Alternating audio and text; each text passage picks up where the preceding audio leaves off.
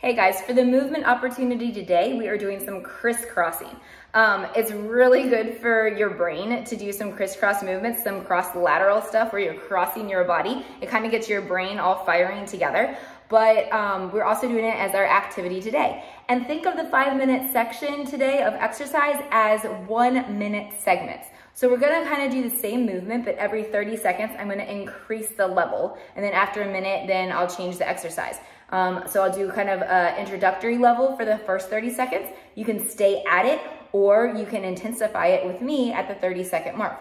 Additionally, I am going to have a line on the ground. I don't know if you can see it, but right where the concrete is there. If you can have a line on the ground that you are using, that would be awesome as well. But you don't have to have one either. Do not let having a line on the ground limit you from participating today. All right, let's get going.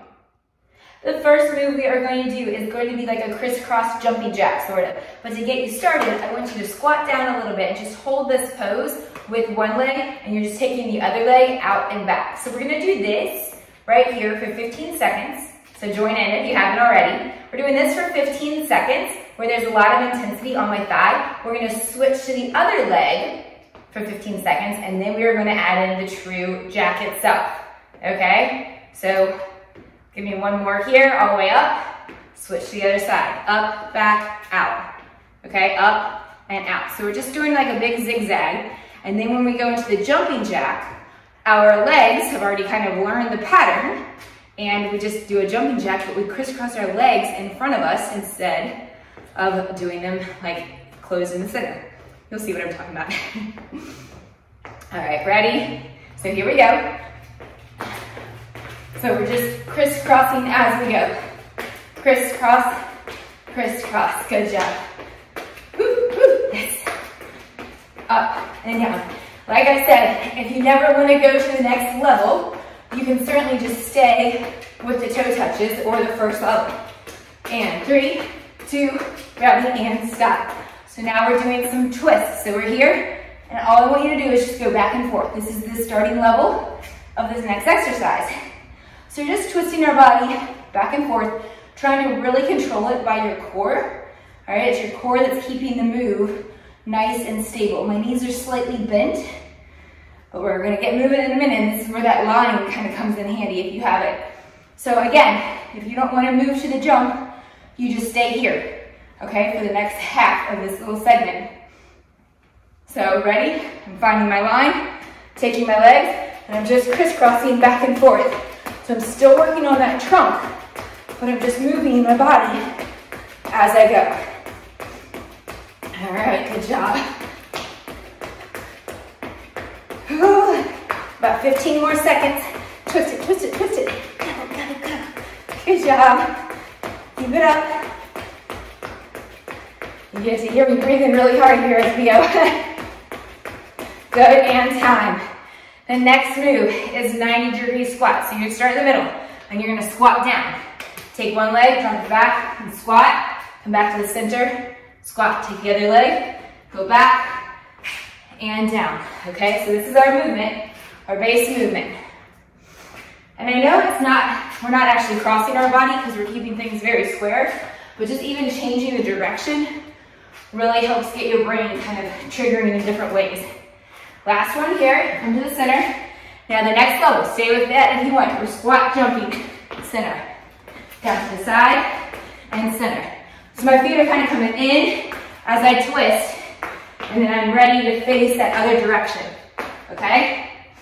And you go at your pace. If you need to go slower than me, please do that.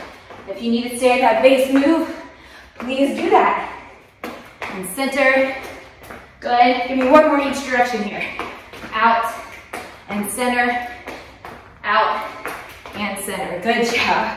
Now we're just gonna do some punches, okay? So we're punching, punch, punch, punch. This is the base move right here. Punch, good. So why did I ask you to have a line?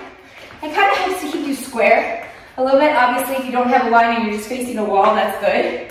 But it kind of helps to keep you square in some of these movements as well. All right, ready? The next move. So we're gonna punch, punch, punch, punch. So I'm just moving my feet in and out and jumping backwards. Again, if you don't like this move, You just stick with those basic punches, guys. 5 minutes is working me. Punch, punch, punch.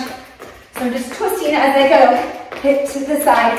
One more move after this one, guys. Out, out, punch. Good, and punch. Last one. Good, now this move. Take one leg, this is the base move. Up and over, up and over, up. There you go. This is one of my all-time favorite warm-up moves. I feel like it really gets your whole entire hip flexor region. It takes a little coordination, especially once we get to the next level, but don't let that scare you. I promise. Keep your chest up as you do it, don't hunch over. Now the next level, remember, stay here if you want, or it's kind of like you add a skip. All right, so I'm kind of skipping in place and going up and over. It's one of those things that if you don't get it right away, you're just gonna have to practice and not be afraid to look silly. Go ahead and give it a go. If you can't go do it today, you can certainly always go back to that base move where it's just a tap up and over. But we're almost done with our 5-minute workout for today. Good job. Let's 5, 4, 3, 2, and 1.